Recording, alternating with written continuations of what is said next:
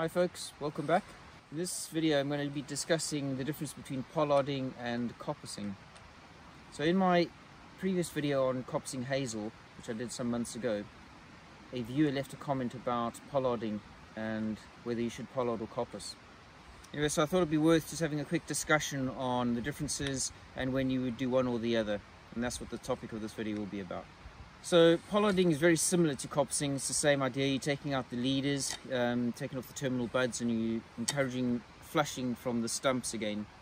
The only difference with the pollarding is that it's actually taken out at a higher point than coppicing. So coppicing is traditionally really close to the ground, and pollarding is at a certain height above the ground.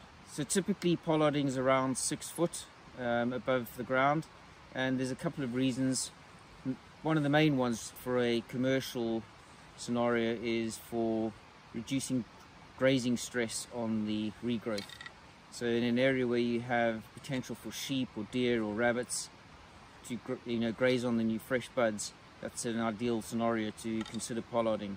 Another area where you often see pollarding most commonly these days, because pollarding in a commercial sense is actually out of fashion, it's an old tradition, although it is reviving, but mostly you see it in town and amenity trees, and you see it along sidewalks, pavements. They do a lot of pollarding of trees there, and the main reason in that scenario is to keep it above head height for pedestrians, and then they also keep it out of the reach of power lines, etc. So that's why you often see pollarded trees in town, and that's the most common place you'd see it. So in this example here, it was a hazel that we coppiced, and you can see there was quite a lot of vigorous growth came up from the stems. Now these were overstood hazel, hadn't been coppiced for a long time, but they still did flush back, and you can see there's still some fresh buds coming ready for next year. Now the problem we had here, this should have been sectioned off from sheep, but sheep did manage to get in, and if you take a close look at the leader of this stem, you can see it was eaten off, and pretty much every single one has been taken off. So the terminal bud in every one of these shoots has been eaten. So this would be a very good example of where pollarding would have been a consideration. Now, if we had known that sheep would have got in here, then we would have needed to think about doing pollarding instead of the coppicing. But what might be a better solution in this scenario is actually, we're on a bit of a track, is to pollard above sheep height and then let this grow over the track, and that would be a better solution here, be able to save these trees. So this is an alder that we took this branch off a couple of years ago. In fact, it might have been a year ago, and the reason we took this down, it was actually higher up, it had snapped out, so it was over the track, which is why we removed this particular branch and we reduced it down.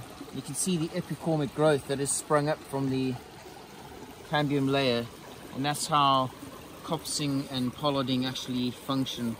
So we didn't actually do this either for coppicing or pollarding purposes, but it's the same mechanism at work, and in this case it's flushing back up, pushing growth hormone into the tips to flush the shoots back out.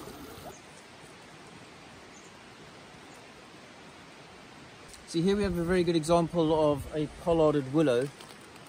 Now the landowner planted these willows about 20 years ago, and then they pollarded it about 2 to 3 years ago, I think. But it's a very good example of how the tree will flush back and produce all these fairly evenly sized stems. So that's one of the main reasons that people would have traditionally done coppicing and pollarding, was really to produce a product that they could use, things like basket weaving or hurdle making, etc. And it produces a fairly uniform product, so that's why they would have traditionally done it. So I think, as I mentioned previously, pollarding really is essentially the same process as coppicing, and the only real advantage is to get it above the height of grazing animals. But there are some disadvantages too, because once it gets at a certain height, working on this particular tree with tools, you're working at a higher level. So certainly if you have something like chainsaws or whatever tool you're using, you're working above shoulder height, which is never a great idea. So it does make management a little bit harder. But certainly in terms of the risk from grazing animals, it's often a good choice to do. Interestingly, in this section, from what I've been told, traditionally maybe 100 years ago, when all the coppicing crafts were flourishing, they actually used to come, the artisans used to come on a seasonal basis and would make clogs in this area. So I think they would make them from alder, but possibly also willow, I'm not sure.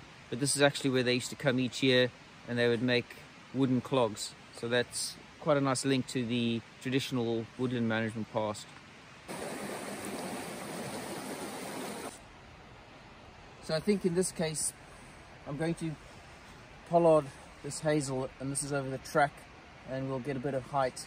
But what I'm going to do is I'm going to clean out all these additional, some of them are dead anyway, but I'm going to clean out the smaller shoots and keep this as the main leader and pollard this one. So in this instance, they're all quite small, so I'm just going to stick with the pruning saw, and that should be enough.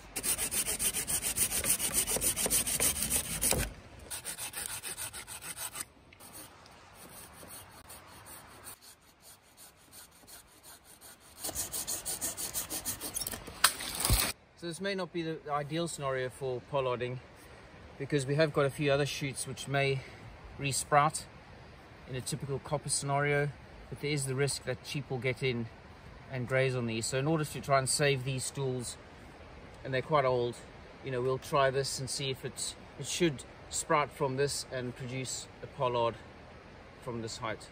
So there's always a risk with any management, but you know, you got to take account of the situation you're in and do the best you can.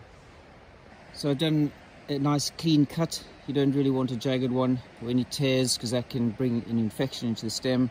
So a nice clean cut. It is sloping down, so water will run off, and hopefully that's a nice good surface for new buds to emerge.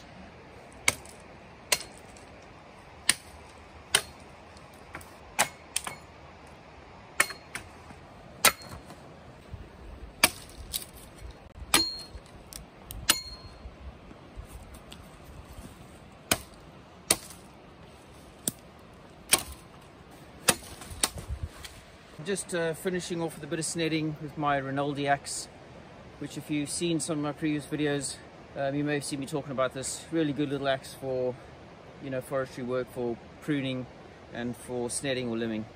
So I really highly recommend it. Okay, so that's the cleanup done, and that's pretty much the job finished for today. So once again, thanks for watching, and I'll see you next time.